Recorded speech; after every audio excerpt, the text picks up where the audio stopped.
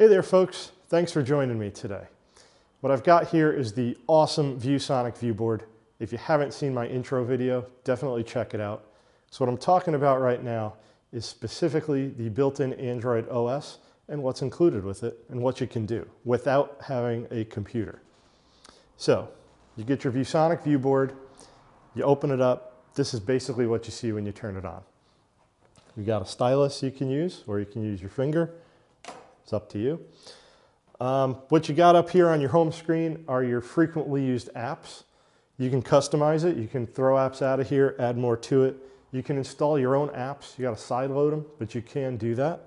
And you can also see the full apps downloaded right in there. So we've got some really cool features. We've got a web browser. We've got casting built in, so that specifically is AirPlay. There's another VCast that is included with this for Windows and Android devices. And we've got Zoom. So if you're using Zoom, it's already there.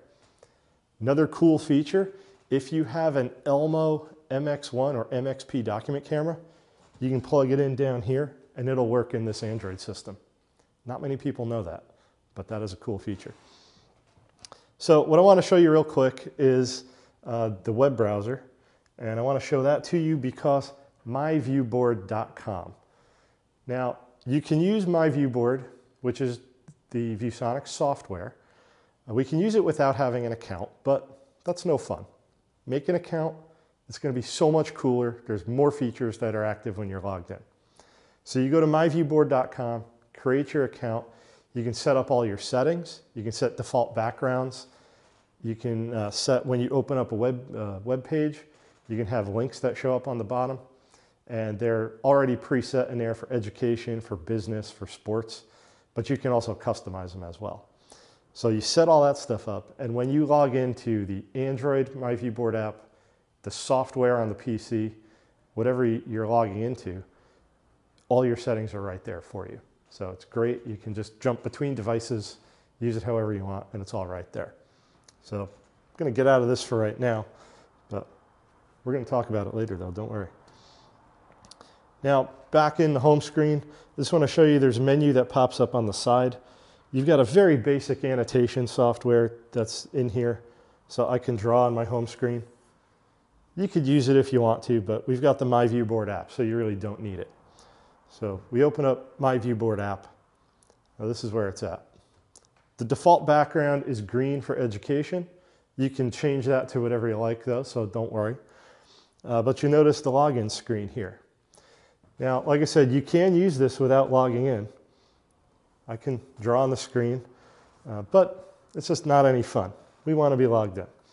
So I'm going to open it up, and I don't have time to type out my email and password. So I have the companion app on my phone, and I'm just going to log in from my phone. All I do is scan that QR code, and it's going to log me in. Watch. Now it says Anthony Touchboards at the top.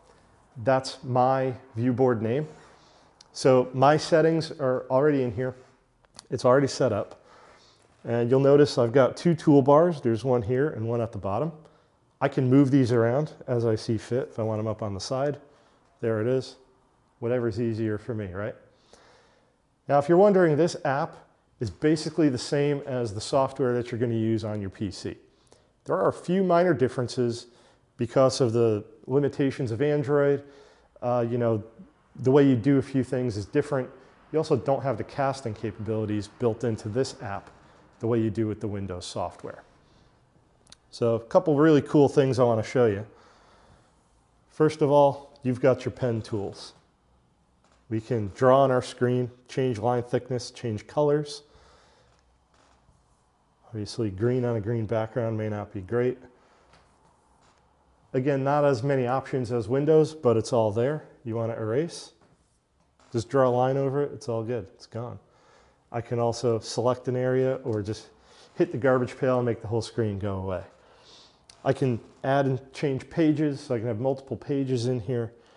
I can import files, so I can pull files from the storage on board.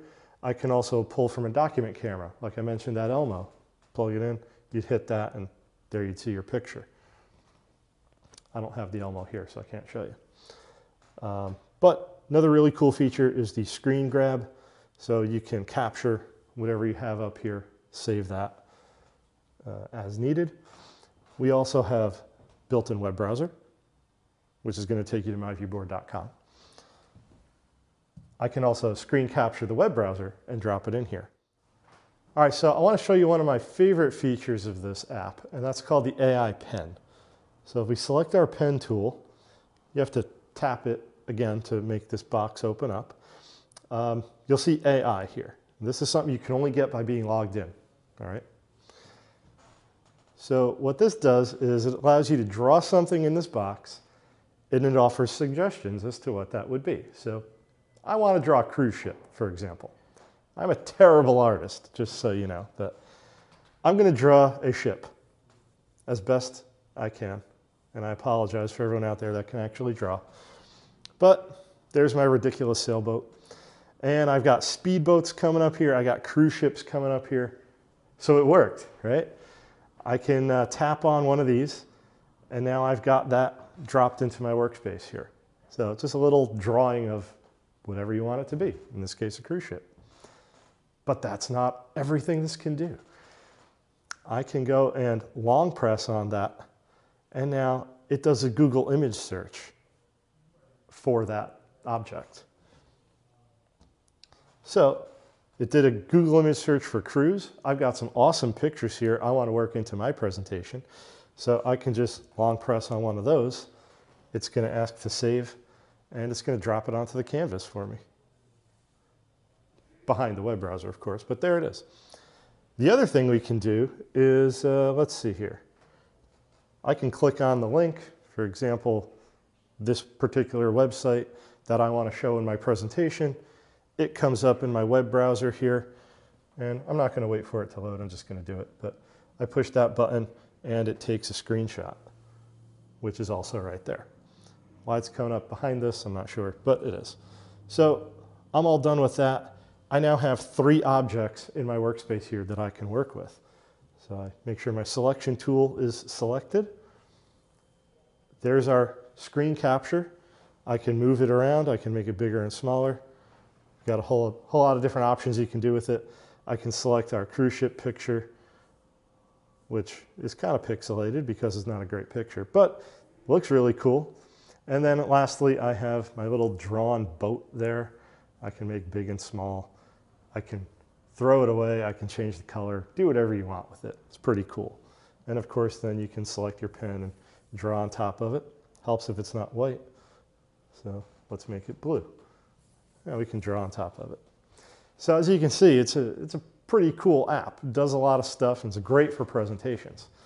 So some of the features that it doesn't have are embedded YouTube videos, embedded web browsers, casting and throwing.